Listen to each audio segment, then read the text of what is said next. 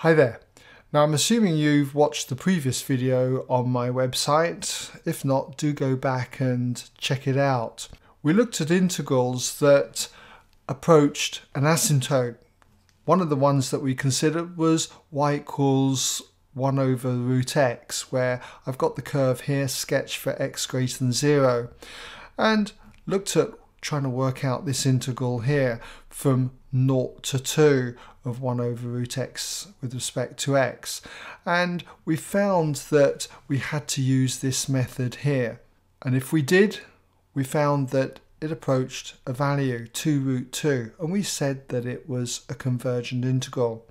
So as I say, if you're unsure of this method, do go back and check it out.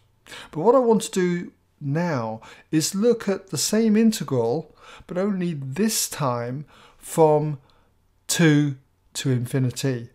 So if we just put those limits in here on the sketch, let's say then this is 2 and we're integrating from 2 to infinity. So we're looking at this area here. And in that previous video, I showed you that when you're dealing with something like this, let's just take it back to a point here, say where x equals t. And if we integrate that now, we have the integral from x equals 2 to t of x to the power minus a half. Okay, remember that's the same as 1 over root x with respect to x. And if we integrate this in the usual way, then we get this result. 2 times all of x to the power half, going from x equals 2 to x equals t. And if we substitute our values in, we end up with this result here. Now what we're going to do then is check out what happens as t tends to infinity.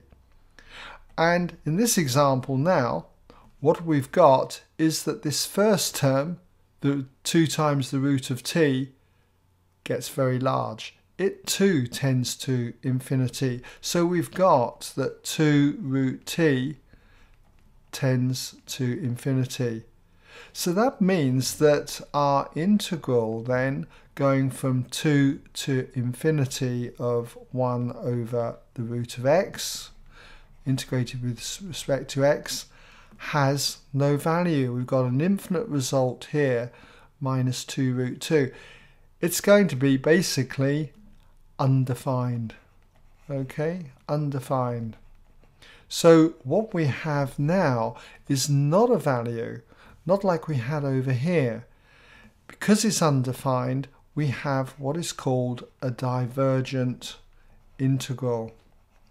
You can see it gets bigger as that limit gets bigger, that top limit here.